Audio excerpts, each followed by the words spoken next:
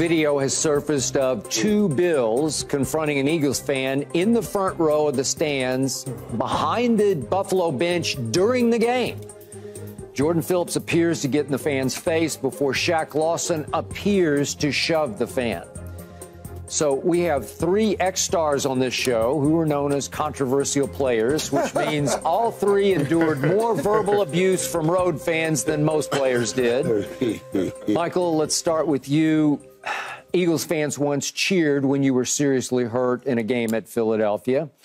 Your reaction to what the two Bills players did? I'm shocked.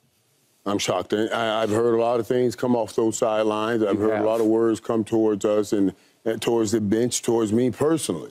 And never have I ever gone over to the sideline, and never have I gone certainly put my hands on anyone. I don't know what's going to become of this, but the NFL will have to address this. They will. Because you cannot have this. You can't have the thought of this and where this could have gone, You come over and you touch somebody or somebody in the stands, and it's somebody with other people. Now we got a whole out brawl. They're jumping over the walls and everything. Everybody, it could have gotten crazy. The best thing you do is you don't go over there. And people are going to yell a whole lot. They're going to say a whole lot. You just can't go over there. And the NFL will have to address this. No, and Michael's right. You cannot engage in any type of confrontation with a fan or anybody for that matter. There's a couple things that will allow me to engage with you. If you throw something at me, okay? You call me the N-word to me, and you put your hands on me, everything else is off limits. If Shaq Lawson comes to me after the game and now that this is resurfaced and he has an excuse that validates what I just said about what will allow me to go over there, now I'm feeling a little bit different. But based on the video and what I seen and not hearing anything, for him to touch that man, he's in the dead wrong. He is completely wrong. And I don't know, like Michael said, what's going to come of this. But at the same time, Vincent will go see it. He put himself in a bad position. If they didn't throw anything at him, Skip and Richard, if they didn't hit him, or they, in my opinion, use the derogatory term, starts with the end, then we good. I ain't got no put no hands on. Like Michael said, man, we done heard it all. One of the funniest things in Philadelphia, we're playing the Eagles. When I played against them, and at the time, Michael and Skip, Richard, I was in the midst of a divorce.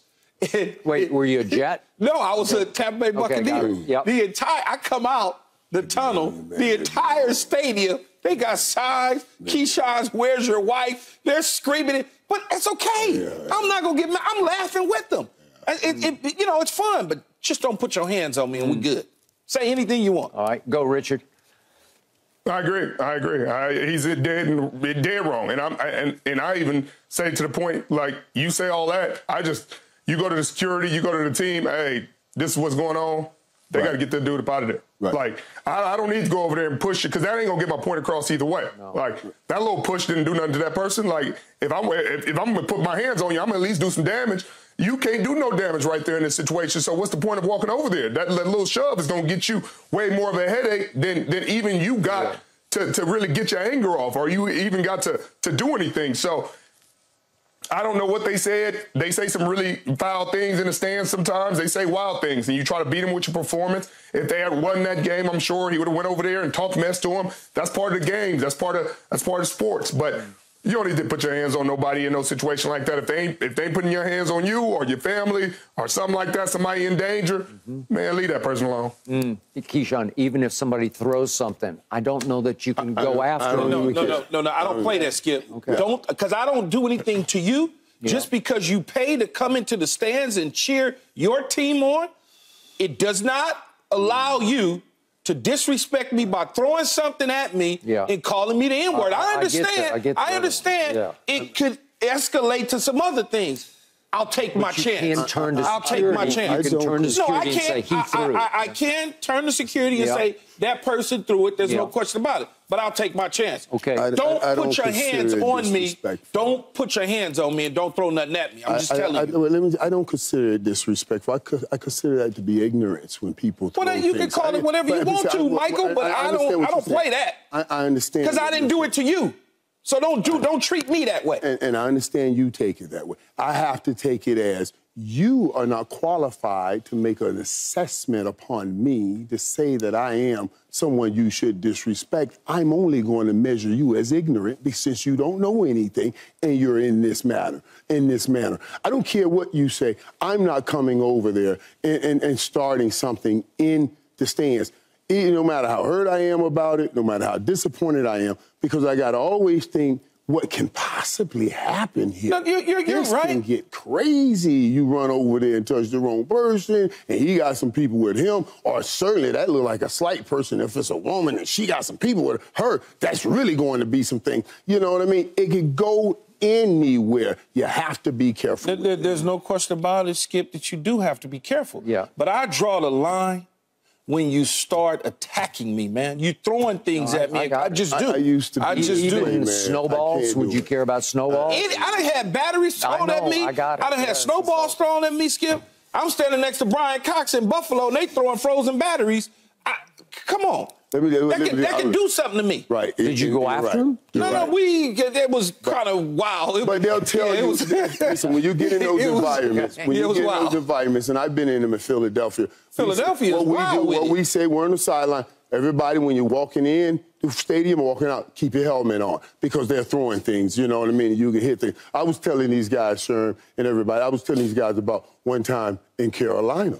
Had the fans, you know, and right before every game, I always run down the sideline. I want to touch 100 markers because in my mind, that means I'm going to get at least 100 yards. So I touch every marker stepping out. So as I'm running down, I look up, I see a crowd of dudes. I just went through all kinds of stuff. I had spent it early on in the season. I'm coming back now. I'm back. We're about to go to we're ready to go to Super Bowl. This is a playoff game at Carolina. Right, playoff game in Carolina. I'm hitting every sideline step. I look up, I see a group of guys that said a sign. They each had a shirt on, and sign said Michael Irvin, role model. I was like, oh, okay. Appreciate that. They know I'm going through something. Appreciate it. And then as I got closer, a couple more dudes stood up. It said, Michael Irvin, role model. I said, oh, you dirty dog. Oh, you dirty dog. I'm going to get you on this field tonight. You know what I'm saying? So the fans come up with that clever stuff. And then they pay their money to come in and say and act crazy as their fans. But you cannot go over there. You just got to take it or say, I'm going to get you on this field today and pay you back that way. Okay, so Keyshawn, back to you. Obviously, the worst thing that ever happened to the NBA was the malice at the Palace. Yes. It was Ron Artest and my man Steven Jackson, and they go up into the stands and all hell broke loose. And it just won't work. You have you have legal issues going on because you have legal liability issues because they can sue you, and nothing good can come of it. So that's the problem. No, I understand. I understand. I've been in the situation. I went back when I was with the Carolina Panthers and played Tampa Bay Buccaneers. We go into Tampa, we smack them. I play well. I'm going through the tunnel. Dudes throwing beer on top of me. Oh, okay? So this is horrible. I played a football game. Because that's just... I played a football game. I didn't come to the football game for you to target me. No. I just didn't. Plus, that's just... I understand that, and I understand how that can be frustrating, but you can't put your hands on them. It costs you more to goddamn for a little shove. So much, man. And you win nothing. You chalk it up. It's going to cost you so much. Trust me, I know more than anybody. It's going to cost you. Don't do it. They're going to go hire some lawyer that ain't got nothing to do. Your lawyer's going to charge you by the hour, and he's just going to keep sending in paperwork till you just going to say, there's a nuisance value here. Let me just give you some money to throw this case away and to get out of it. And I let you may have had some financial issues. I let you come up with the plan. I'm going to go out here and call Michael this name, and he's going to jump on me,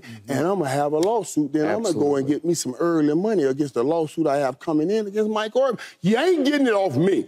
You can say what you want. I'm going to keep on walking. Now, it took me a long time to get here, but I'm here now. I'm going to keep my money in my pocket. Well said by all three of you. I appreciate your perspective. But we need to talk Coach Prime. Deion's first season is over. He now has lost 2 top recruits we're about to discuss. No mercy, no mercy, no mercy. Thanks for watching, Undisputed fans. Do you want more highlights from the show? Make sure to click that subscribe button for all the exclusive content from Undisputed.